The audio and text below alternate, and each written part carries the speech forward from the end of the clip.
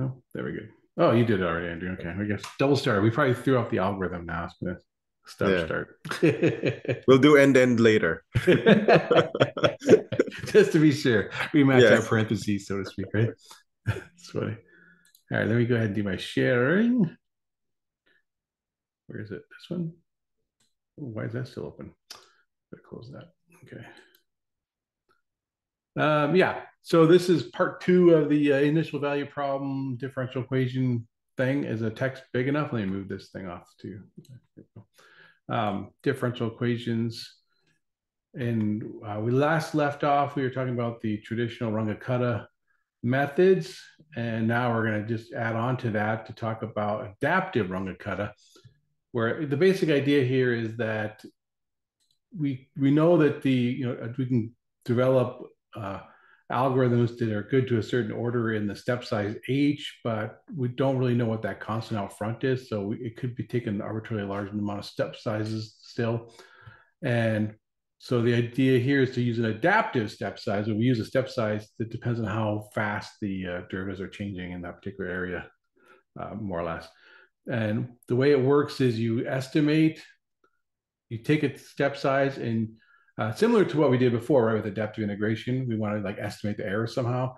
In this case, we can do that by taking a step at a fixed step size, take a step with two algorithms of different order, and use the difference between those results to estimate the error. And that's what this equation is saying here. So we take a step with two algorithms, one of order p and one of order p plus one order higher, and we estimate the error as the difference between those two outputs, the two estimates of u, which he calls here u twiddle being the more accurate estimate, one order higher, and u without the twiddle being the estimate at the order p. And so this becomes our local error estimate, right? What's the error we made right now by just marching forward one time step? Our estimate of it, as it were. We actually don't know the real error, but this is an estimate. And best you can do now is, okay, well, if that's bigger than what our tolerance is, what step size should we have taken? And this is where we use the convergence or the consistency criteria that tells us that these things should be of order h to the p, right? And that's what he's doing here. He's saying, okay, the local error should be ordered h to the p plus one for the higher order one.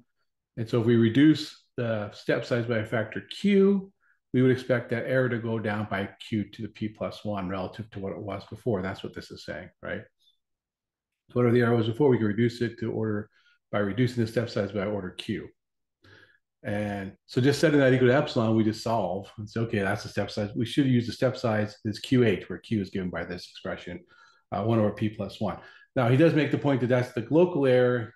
So maybe we should go one order higher or lower, depending on how you look at it, because we really care about the global error, which we know should be equal to something like h to the qh to the p plus 1 divided by qh, or qh to the p. And that gives us this goal here to reduce step size by this equation here.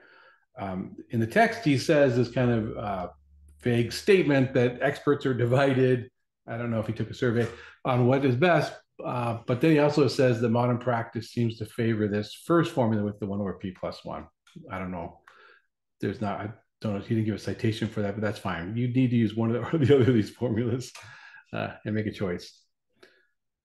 So the outline of how this should work then for an adaptive algorithm is to first produce estimates, pick some step size, h, and then produce your estimate using the two different algorithms, one of a higher order.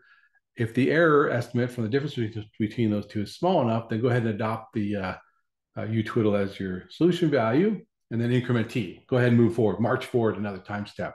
If it's not, then don't adopt it and don't march forward.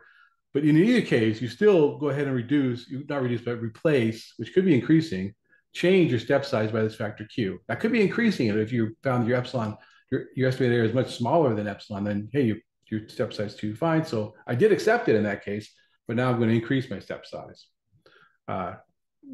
going forward, because now I'm maybe in a smoother part of the function h or f or whatever it's called in this thing. F, I think is what it's called, the derivative. So, and they just keep marching forward in that way. And so he gives, now there's one thing here right away, you're like, well, that's going to require a lot of function evaluations for the derivative function.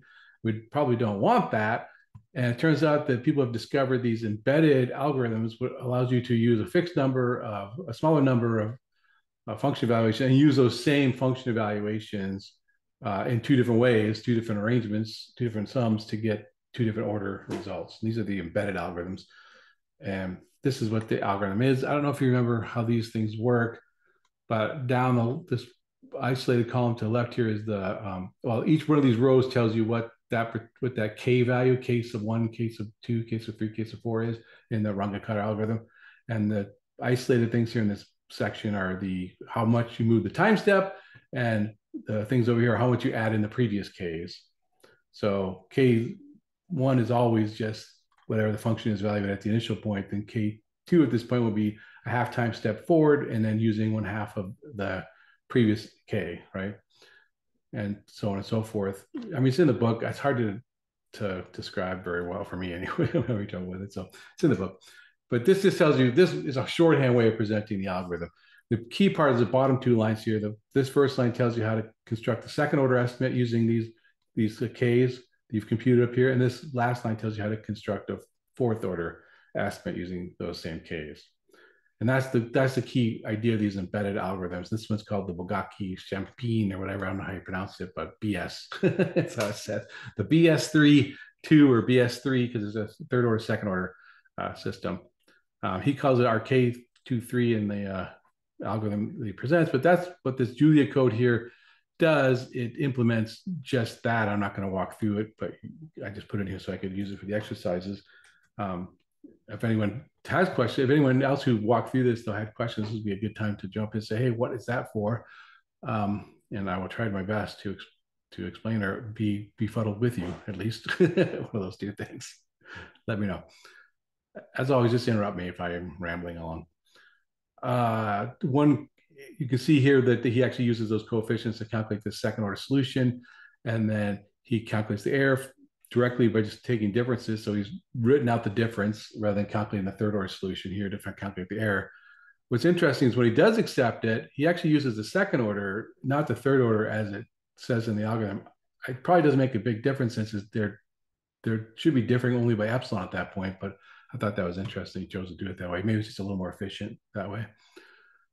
There's another interesting thing here is that when I said before, what can happen is, right, as you get to a smoother part of the function f, this function f, that describes the derivative, IVP.f, when you move into a smoother part, you might start to increase the step size too fast and just jump right over some interesting bits. So this is what this right here limits how fast the step size grows after you get out of a rough region, as it were.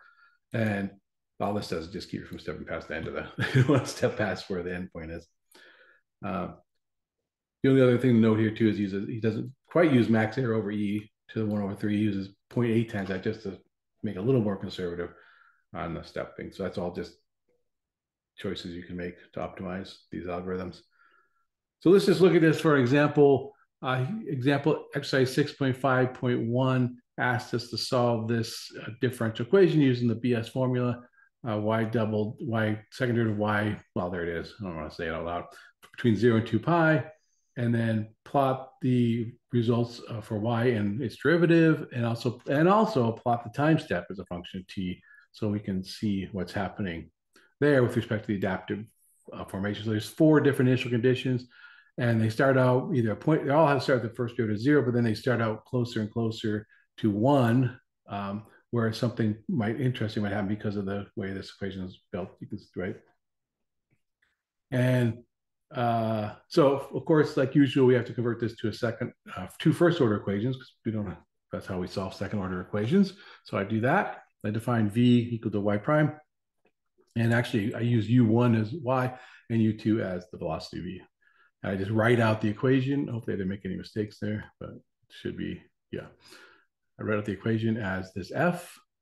I write out the t-span. Tolerance, they told us to use 1 to the 10 to the minus 8. And then I just write all these 4 equations. Are all the same except for the initial conditions. So I can just quickly write them down here and evaluate all that. Hopefully it works. Then we can solve them with that function we just defined, which actually is fairly quick. Julia for you, right? It compiles everything, so it's fast. This was Python. That for loop would probably take us a little while to go through, I assume, in R as well. And I just defined my own little function here to plot the solution. So I don't have to write the same code over and over again, right? Don't want to repeat myself. And so here's for problem A. Whoops, sorry, it jumped down on me. Visual Studio Code does that to me. I don't know why it does that. It's something I have to fix, but you can see in this case, it quickly finds a time step and just kind of hovers around the same time step because the solution is relatively smooth and consistent. With that initial condition, with the initial condition closer to 1, it starts to have this little spiky behavior. And when it gets to that spiky behavior, you can see that it starts making a smaller time step, but not much yet, right? For C, it gets even spikier and it starts making a bigger difference. Now it goes down to like 1/10 of the time step during these spiky parts. That oscillates around a little bit, but that doesn't seem to matter. And then finally, for the hardest one of all, it actually goes down by 2 orders of magnitude on the time step during the big spikes. And okay, well, I mean, I don't know, is it doing it right? I don't know. So the only thing I can compare to is just use the TSIT5, which is the best one to use for these types of problems, going to the Julia differential equation package. So I did that, and it looks similar. Oops, sorry, I was going around a lot. It looks similar. I don't know if this is a plotting thing or not, where the derivative goes up higher. Maybe we found better points in there. But as far as the y itself, this plots both of them together, and they're spot on. So our adaptive our RK23 algorithm seems to be doing just fine on this problem anyway. We could have investigated this a little bit more, but that's I think a good start on that. I also want to say some of what TSIT5 is, because that's what I used here. TSIT5 is another one of these same kind of adaptive algorithm. It just uses a more sophisticated, or I use a different, where is this thing? I use a different one of these because one of these has more orders, so it's a 5-4 rather than a 3-2 order thing. And the Julia documentation has a reference. I think I have a reference for it in here toward the end. I think I talked about at the end of this thing. So that kind of helps with the mystery of what TSIT5 is. It's an adaptive Runge-Kutta system, and it's an embedded one as well. It's another pair. They call them an embedded pair. They found a 5th order and a 4th order pair that somebody found and wrote a paper on, and probably was very exciting. And that people use it. Okay, so that's that type of method. Now, the RK method, Runge-Kutta methods use multiple, they're a single step method. They update you one time step later, whatever, even if that time step's changing. But during that process, they may use many evaluations of the function f, which is again the derivative, right? These methods, the multi-step methods, instead use many previous values of u as well as f, but many previous values of u to calculate the next. It doesn't just rely on the previous value of u. It uses many other previous past values of u for each step. To express that succinctly, he introduced this shorthand where f sub I means f evaluated at time step sub I and at the value that you had at that time. And so the types of methods he's going to talk about here are called K-step multi-step methods. Particularly, these are linear methods because they depend linearly on f and u. And this is the general form of them. So it's some u sub I plus 1 will depend on the previous value, but also potentially on more previous values in the further past, and as well as on function evaluations during all those previous times and previous past times. If one of the things it mentions is that this bk is 0, then the method is explicit. Otherwise, it's implicit, because otherwise it would f of I sub plus 1. It requires knowing what u sub I plus 1 is. So that would mean solving something to be able to solve. That's called an implicit method. The explicit methods are straightforward. This provides the algorithm you need to do it. All you need to do is find some ways to fill in all the other starting values, because you only have the initial value, so you have to use something else. Usually some kind of RK formula is used to evaluate and determine what all those other initial values are that you need to get the thing kick-started, right? But once you've kick-started, if it's an explicit method, it's pretty straightforward to do. So the text gives some, well, what are these constants? Well, again, that's one of the things you have to work out with Taylor series, and there's various different ones you can use. Some of them, he gives examples of these Adams-Bashforth methods, which are explicit multi-step methods, as well as these Adams-Moulton methods, which are implicit. So he derives these in the text using Taylor series, and it's in the text, and I'm not going to try to reproduce it here.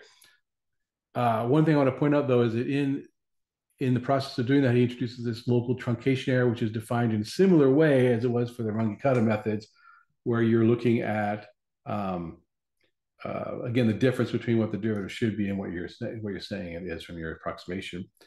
And he says if the LTE is order h to some power p, then your method has an order of accuracy order p, just like before with the Runge-Kutta methods. And if p is greater than 0, then it's a consistent method. That's important. If the method is not consistent, it's not going to be much value to us. So he talks about implementation of these things. So this is an example implementation of an explicit, I don't know why I didn't put this in here, but of an AB4 method, which he gives us, again, just using constants that somebody found and that he derives in the book, as well as an implicit method. So the implicit method, he just gives for this AM2 method, which is the lowest order implicit, well, not the lowest order, would be like the implicit Euler, right? So it's the second order implicit method that he gives. So the trick here, again, is that you have to find, so Z is actually going to be the next, the I plus 1, but now it depends non-linearly on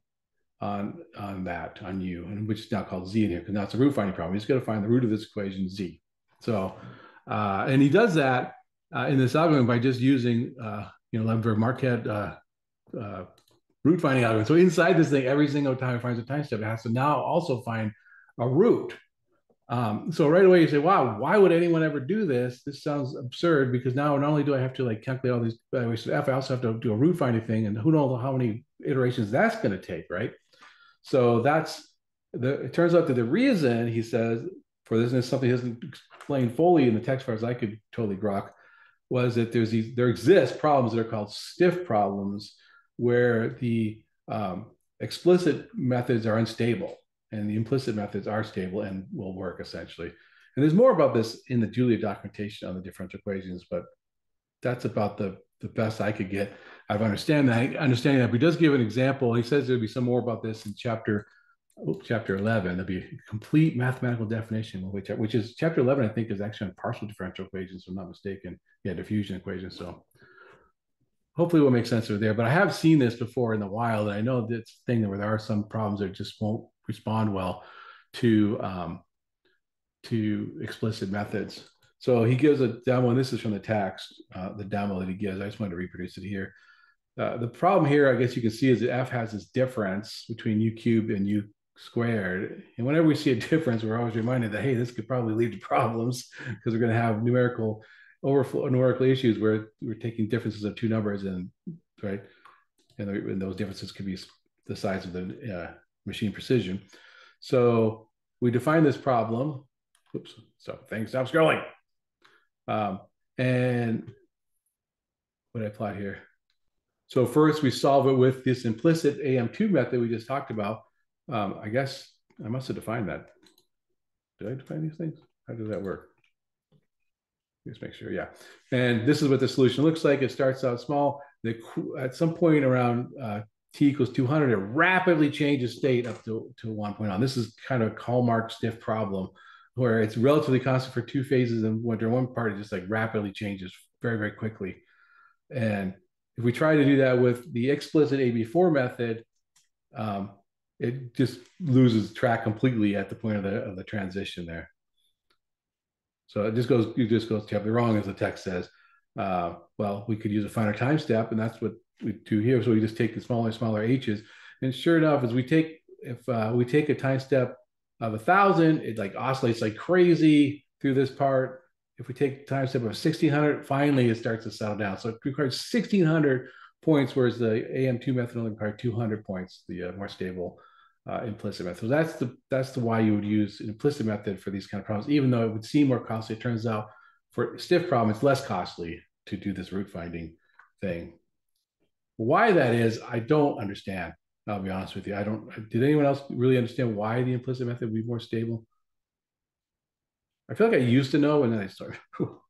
I mean, I just felt like, well, it was because of that rapid change that you're talking at that point, 200, or what is it, 205?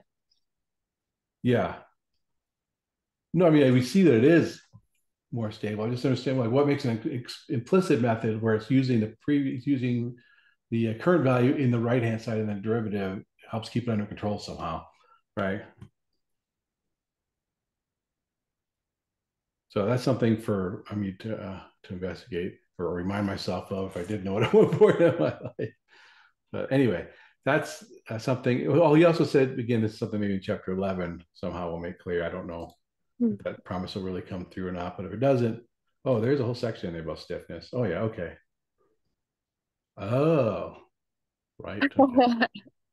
There is some stuff in there about eigenvalues and things, so that makes sense. Okay. Oh, yeah. I had a question about the Julia code for the first function in this section. Which one is that? Which the one more.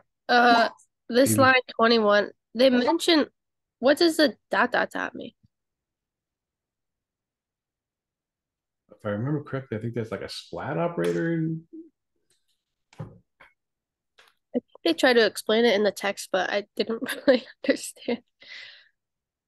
I thought it was a splat operator, but I'm not 100% sure either. I don't know what that means. It like turns a list into a full. If this is a list, it'll splat. It'll like turn into function arguments.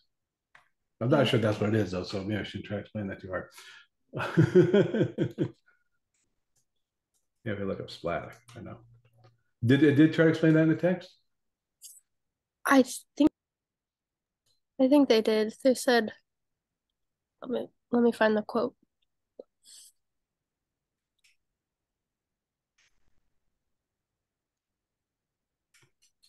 I mean, I think that's what it's for. Hang on, let me just try something here real quick.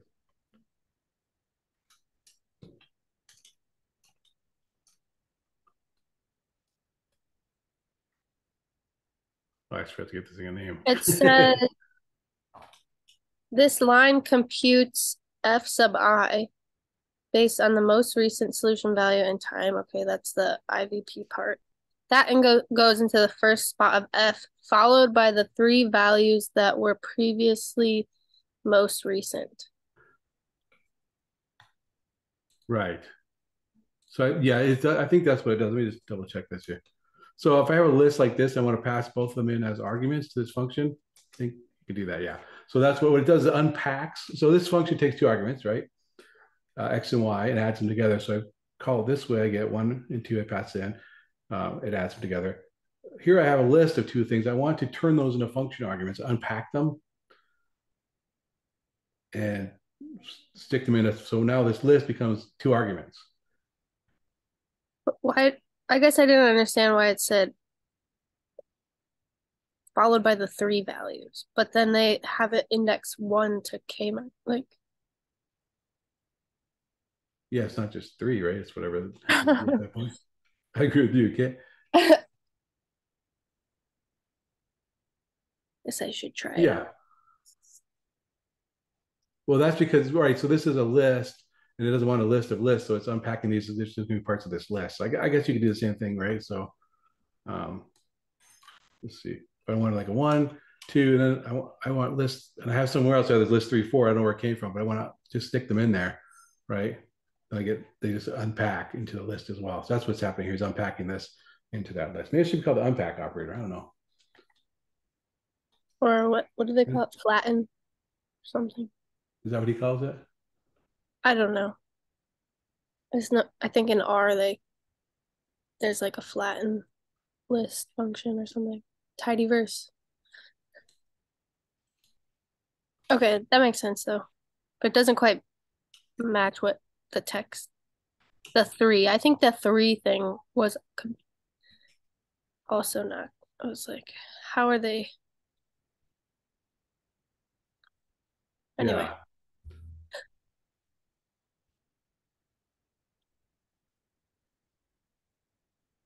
Yeah.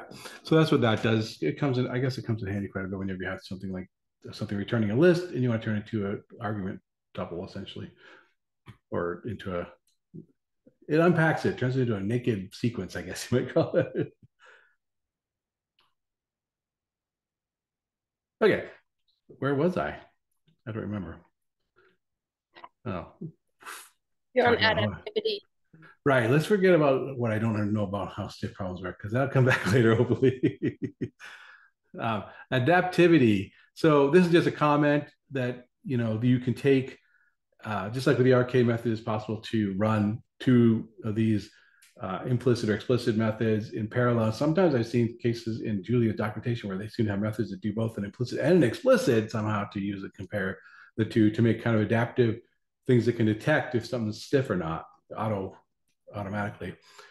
Did you say it is more complicated here because you have to have multiple previous values of u for each time step? So what they tend to do is interpolate all those previous u's to calculate what it would be for the other new time step that you might choose. So this last section, or is this the last section? I'm not sure.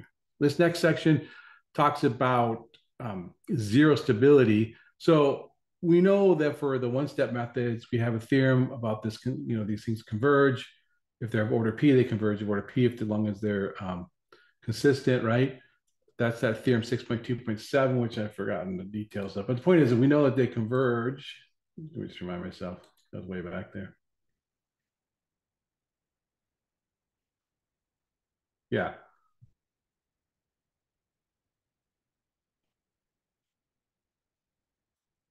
So we know those systems will be fine, right?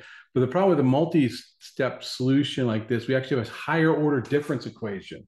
So in a higher order difference equation, we can actually have more solutions. Just like with a higher order differential equation, you can have multiple solutions as well, right? So we can have more solutions, and some of those solutions might be unstable as the step size gets to 0. So we need a new criteria that our methods have to satisfy, and that criteria is called zero stability. And it's just defined as being that if as the step size goes to 0, every solution produced by the method remains bounded over the time interval of interest, then it's zero stable.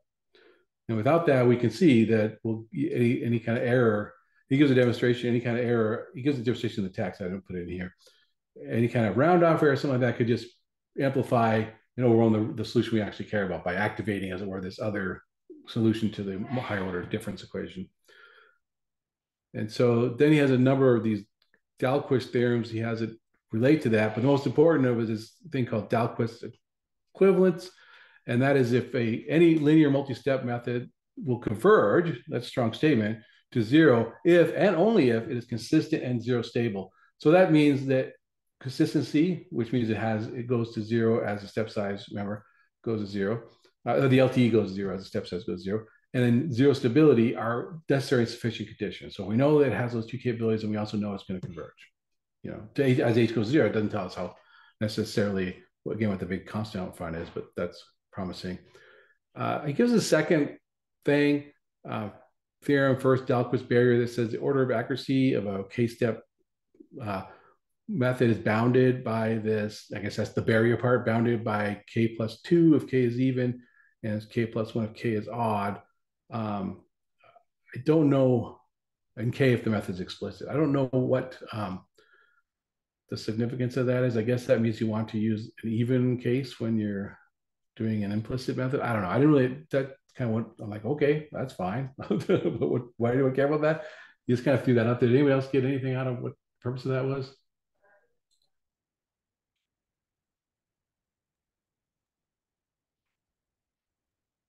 No, but No. if k is, if you use the odd, like 1, oh wait, no, never mind. Okay, yeah, no. I guess you would want to do even. Or like if k is 4 and then 5, then p is bounded by the same number. Right. Okay. Yeah. That does make sense. So that's kind of the point of it, I guess. You might as well go ahead and go to the next one up, right? Or not bother. If you're at 4, don't go to 5. It's not going to buy you that. May not buy you that much. Not that's what he's saying, right? It might, but it may not. There's a barrier there. Okay. Any event, that's the main bulk of this chapter. I don't know if anyone else had anything else they wanted to talk about this chapter. One thing I just want to kind of like as an aside talk about at the end here is the Julia's solvers, the differential equations.jl package. And if you go to this site, you'll find that there's a large number, like just page after page of methods that you can use. They recommend this TSIP5, which again, like I said before, is it is a 5-4 embedded, just like the 3-2 we did, but it's 5-4 higher order method that we did before as the default method. Oh, here's the reference if you're ever interested. You can just look up this guy. T-Sid is the name. The first part of the guy's name is T-Sidoros. I don't know if that might be Greek. So anyway, that's one of his big claims. Who knows? Maybe it's the other big claim. That was 2011, so it's relatively recently developed, and he found this nice pair of RK methods that work well together for this. And for stiff problems, they recommend the Rosenbrock 23 or the TRBDF2. I don't know if these are anything like the methods that we've talked about I assume they must be implicit since they're being used for stiff problems, but I don't know if they're anything like what we talked about in the text, but that's what they recommend. There's a whole, but they do have all these other algorithms, including many of the ones that we used here in this text. Even Euler is in there if you want to use Euler for something. And sometimes you do want to use Euler because you have like stochastic terms or something like that, and you can't easily deal with multiple function evaluations. So that was essentially it. I just wanted, there's one other thing I wanted to point out about that. The TSIT thing. Did I put that in here? Oh, you can't see it in here, but let me see if I can do this.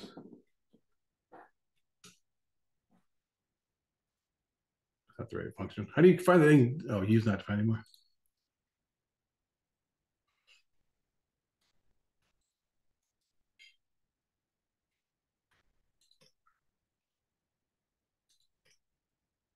Well, it's not called U, it's called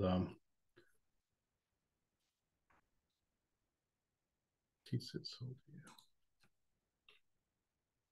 So, well, let's see here. So here's the R adaptive thing with the 3-2. It needed 5,000 points, okay, to do this solution. And now, just for comparison of so that's our 3-2 method. Now this 5-4 method, I guess T would work too. Fine. Find Google, or not Google, Copilot.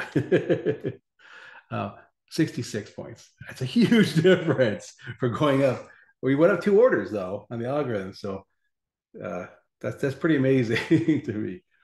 So Pay's, that guy's invention in 2011 was pretty awesome. So that's the only thing I wanted to say about that. Yeah. Okay. Let me stop. Cool. Thanks so much, Ron. That was dense. Yeah, it was very dense, and I left out a lot still because he really likes to go, and I guess it's important, but I don't want to say it's not important to me, but it's not. I don't really have the bandwidth right now to spend a lot of time trying to understand the details of the convergence of all these algorithms and the Dahlstrom stability barrier. I'm sure I'm going to forget all about that. I already don't even know what it is, so it's going to be very easy to forget about. The only thing I do wish I understood more, and I will want to look into, is the stiff versus non-stiff, because that does come up a lot, and I only ever had like just this vague idea, like, oh, maybe it's a stiff problem. Yeah, switch the algorithms. that's on my list of words that I didn't understand in context in my new literature search of this new project I'm starting on. Okay, yeah, so it'll come up, right? A lot. I mean, as far as we know, the only definition he gives us so far is that a stiff problem needs an implicit method. Yeah. It tells you, I guess that's kind of a weird way of defining it. But yeah, cool.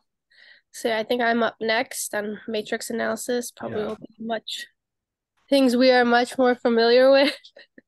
Looks kind of short, 5 sections. So yeah. I'll try to get some good discussion going. Yeah, I look forward to that. Okay.